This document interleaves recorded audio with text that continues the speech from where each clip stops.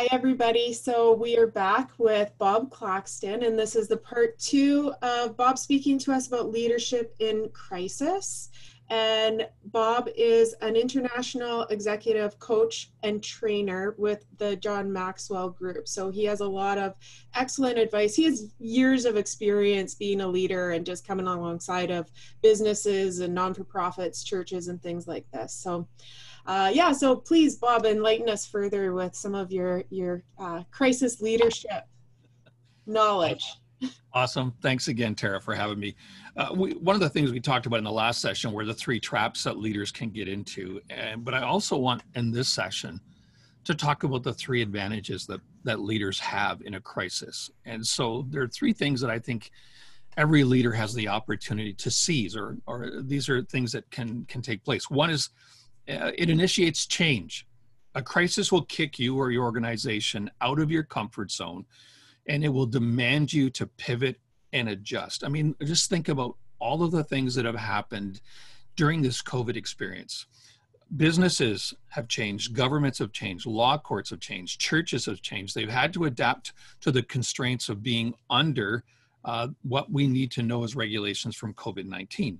Most people didn't know what a Zoom room was before March the 15th. In fact, if you mentioned Zoom to them, they would probably think of a Mazda commercial because all they heard there was Zoom, Zoom.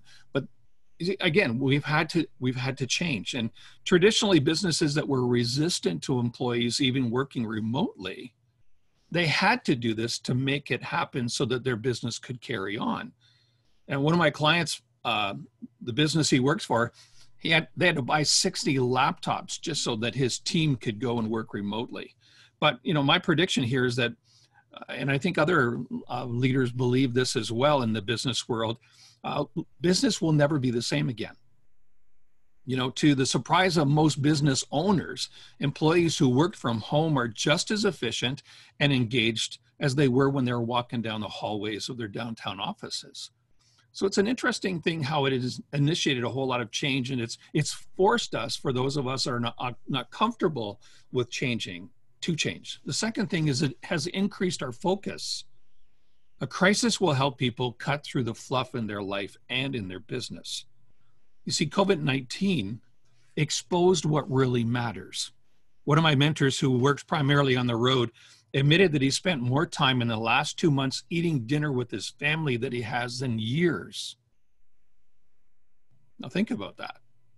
Relationships matter, families matter, health matters. You see, what we were convinced or even told was essential to live, work, and to be in business and doing business, we discovered that they were possible activities that just, we would appear to be doing every day to look like we're busy. In fact, one of the phrases I haven't heard during COVID-19 is, "I'm so busy." I haven't heard that in 2.5 months. Why? Because people now have time. They have margin in their lives.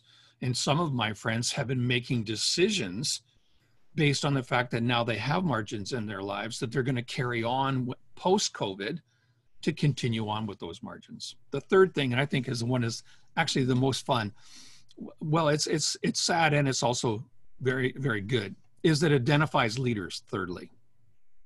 Let me ask you, Tara, a question.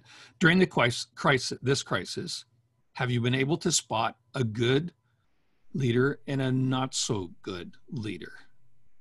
Of course you have. Of course you have. You see, a leader's like an orange. You don't know what's inside until you squeeze it. And what is on the inside will come out. And what we've been seeing is we've watched many, many leaders get up in front of television cameras, and then they've been giving us updates on a daily basis, that a crisis will reveal their ambitions. It'll reveal their motives. It'll reveal their priorities. I know some businesses who the executive team actually sat down and said, okay, think about what kind of a rollback you need to take in the next little bit so that we can keep everybody on board. And then I know other companies where the executives have just said, well, let's just cut the people and keep our salaries.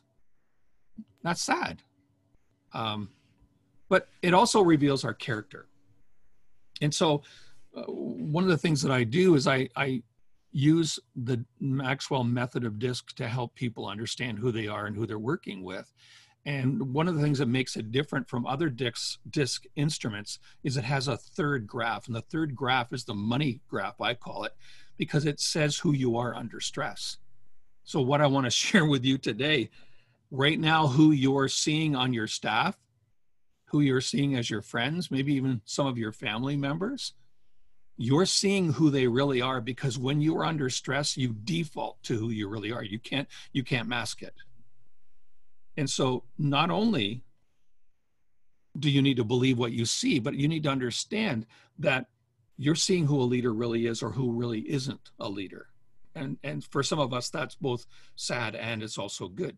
But there's a second part of this. And it also means that it reveals not only who is a leader, but it also may identify somebody on your team who could be a leader, because during this experience, they've actually stood up and they've taken action, they've taken an initiative. And what I call is, I say that the leaders popped in front of your eyes because they were once dormant because they didn't have a position of leadership. But in this crisis, they've taken leadership, and maybe their manager, who is supposed to be the leader, is now full of fear and paralyzed. You realize that you have a leader in the making that's just down the road. And that's one of the things that I love working with, is watching people pop in front of us, and crisis make that happen. So leaders step up when others panic and they're afraid to act. So those are the three things I think are advantages for us. Yeah, that's beautiful, Bob. I really appreciate you taking some time to speak to me and to share this with the audience. I'm excited for my friends who are entrepreneurs to listen to your words. Those people who have already opened up in phase 1, and then some of my good friends who are opening up in phase 2. I think this is just so timely for us as we want to come alongside of the community. And thank you so much. And I will, again, I'm going to link Bob's information in the description below. So if you want to talk to him about leadership, or, ask him for some sort of contact or anything like that, Bob's an accessible guy. So thank you, Bob. Thank you, Tara. Appreciate it.